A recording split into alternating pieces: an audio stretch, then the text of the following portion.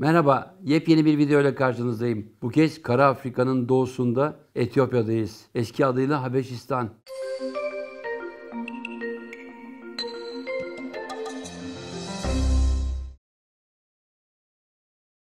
Tarihi çok eskilere dayanıyor Etiyopya'nın. Hatta insanlık tarihinin en önemli eski izlerini burada bulmuştuk. Malum Lucy, 3 milyon yıl önce yaşamış bir insan. Bunların dışında bu bölge çok zengin tarihe sahip. Doğası da, yaşayanlar ve yaşananlar çok zengin. Özgür ülke ama 1930'larda Mussolini'nin 5 yıllık bir baskısıyla özgürlükten uzaklaşıyor. Malum İtalyan faşist rejimi 5 yıl boyunca Etiyopya'ya gerçekten kan kusturuyor. Ama bugün dünyada ne yazık ki Etiyopya dendiğinde akla açlık geliyor. Bizim ele alacağımız konu çok farklı. Etiyopya'nın güneyinde Omo Vadisi'nde birbirinden farklı kabileler. 90 milyonluk Etiyopya'da bir o kadar da kabileden bahsediliyor. Bunlar yaşam biçimleri, dilleri, tarzları çok ilginç. Omo Vadisi'nde yapacağımız yolculukta bunlardan ikisini inceleyeceğiz.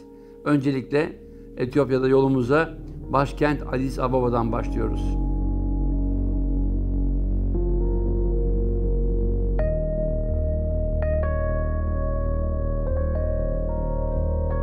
Evet, başkent Addis Ababa'dan çıktık. Güneyde Omo Vadisi'ne doğru ilerliyoruz. 4 çekerli bir aracımız. Gerçekten bakıldığı zaman Afrika'nın en yoksul bölgesi burası. Vadi insanlık açısından önemli izlere sahip ama yaşam biçimi olarak kabile yaşamları. Omo'da yaşayan kabilelerde ilk durağımız burada yaşayan Mursiler. Mursiler deyince akla tabak çanaklı kadınlar geliyor. Bunlar çok ilginç. Yaşamları konusunda antropologların bize verdiği veriler birbirinden farklı. Kimilerine göre o dudakların kesilmesi kadınların çirkinleşmesi için. Kimilerine göre de güzelleşmesi için. Bilinen bir şey, tarihin en eski çağlarından beri insanların böylesine vücutlarını deforme etmeleri. Özellikle kadınların. Niye mi? İşte gariptir. Vücutlarında bazen kesikler görüyoruz. Bunlar onlara göre kadınların yaşlarını belirtiyor. Ergenlik çağına geldiği andan itibaren yakınları kadınların, genç kızların vücutlarına garip çizgiler çiziyor keskin bıçaklarla.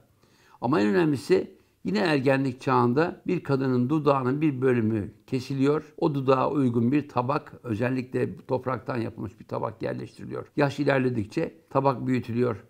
O tabak çıkarıldığında dudak hakikaten deforme olmuş. Görüntüsü çok hoş değil. Enfeksiyona açık. Enfeksiyon kapmasın diye kendilerince ilginç yöntemleri var. Yine külle, toprakla bastırıyorlar o yaraları. Yüzlerinde de farklı yaralar var. Tabii ki Afrikalı deyince bu bölgede yaşayan insanların giyim kuşamları çok sade. Zaman zaman avladıkları hayvanlar, zaman zaman besledikleri küçük başların, büyük başların derileri. Vücutlarında garip bir takım boyalarla, bunlar organik boyalar, büyük olasılıkla o bölgede çıkan bazı minerallerin tozları diyeceğim. Bunlarla vücutlarına bazen küçük küçük lekeler yapıyorlar, bazen çizgiler çiziyorlar. Adeta bir iskelete dönüştürüyorlar bedenlerini. Peki neler takıyorlar kafalarına derseniz? Geçmişte kemik taktıklarını biliyoruz. Değişik hayvan kemiklerini, hayvan postlarını, bulabildikleri her şeyi. Şimdi ise eskiden okla, yayla avlanan bu kabileler Kalaşnikov gibi tüfekleri kullandıkları için o tüfeklerin boş kovanlarını takı gibi kullanıyorlar. Zaman zaman bunların kafalarında bigudilerle karşılaştım. Bigudi dediğim bizim kuaförlerde kullanılan bigudi değil. Bayağı Kalaşnikov'un boş kovanından yapılan bigudi. Mursilerin evlerini ziyaret ediyoruz. Evler dediğimiz değişik çalı çırpıdan yapılmış. Görüntüleri adeta yarım bir ceviz kabuğu gibi. Zaten konar göçer yerli bunlar. Sabit bir yerde kalmadıkları için evleri de portatif gibi. Dış cephelerini yağmurdan, zaman zaman rüzgardan korumak için yine hayvan postlarıyla kaplıyorlar. Gün boyu ne yapıyorlar? Gün boyu o bölgede yetiştirdikleri mısırı alıp öğütüp bir güzel un yapıyorlar. Zaman zaman mısırlardan arta kalan koçanları kafalarına takı gibi taktıkları gibi mısır unundan da farklı fermante olmuş içki içtiklerine tanık olduk. Bu bölgede yapmış olduğumuz yolculuğumuzun ikinci durağı Hamerler. Evet, yol uzun, engebeli bir arazi ama çöl. Etiyopya çöllerinde ilerledik. Hamerlerin yaşadığı bir köye geldik. Köyde yoğun bir telaş var. Alışveriş günü bugün. Burası Etiyopya'nın güneybatısındaki Turmi bölgesi. Hamer kabilesinin ağırlıklı olduğu bölgede her hafta sonu kurulan pazarda değişik türde yiyecek maddeleri, giyecek maddeleri, takılar satılıyor. Özellikle Hamerler burada buluşuyorlar. Bölgeden gelen diğer yabancılar da başka kabilelerde zaman zaman buluşmalara katılıyorlar. Hamerler neyle alışveriş yapıyorlar derseniz diğer Afrika kabileleri gibi zaman zaman para, zaman zaman takas. Neler alıyorlar? Evet, kendi arazisinde mısır ekenler mısır almıyor. Onun yerine başka yiyecek maddeler alıyor. Bazıları günlük ihtiyaçları için başka besin maddelerini alıyor ama burada en çok yenilen şeyin mısır gözlemesi olduğunu fark ettim. Bulamaç yapılıyor. O bulamaç bizdeki tavanın benzeri bir saçla pişiriliyor. Ocağın bizim mutfaktaki ocaklardan farkı yok. Saç düz bir saç.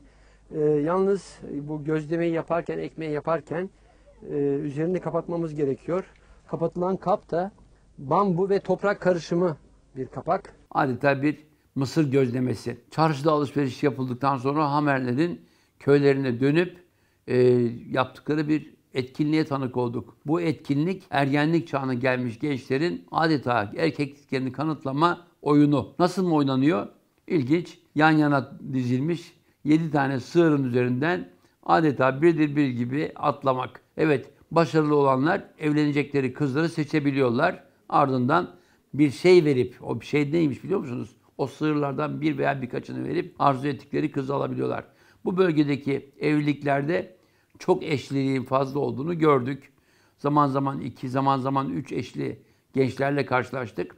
Tabii ki eş durumu o gencin sahip olduğu hayvan sayısına göre değişiyor. Peki kadınlar neyle uğraşıyorlar? Kadınlar o vücutlarına yapmış oldukları o işaretler, saçlarına koydukları o zaman zaman tereyağla sertleştirdikleri, korudukları o kırmızı çamurlu güzel makyajdan sonra bol bol çocuklarıyla beraber çevrede gezip zaman zaman klasik köy yaşamında olduğu gibi hayvan sağıyorlar, hayvanlarına bakıp onları ağıllarına sokuyorlar. Evet, bu bölgenin ilginç yaşamlarına tanık olmak için bölgeye giden meslektaşlarıma tavsiyem ne olur? Fotoğraf çekmeden önce hamurlardan da Mursilerden de öncelikle izin alın. Gerekli ödemeleri yapın. Aksi halde hoş olmayan olaylarla karşılaşabiliyoruz. Evet, bir başka videoda buluşmak üzere. Hoşça kalın. Önerilerinizi, isteklerinizi bekliyorum. Sağlıcakla kalın.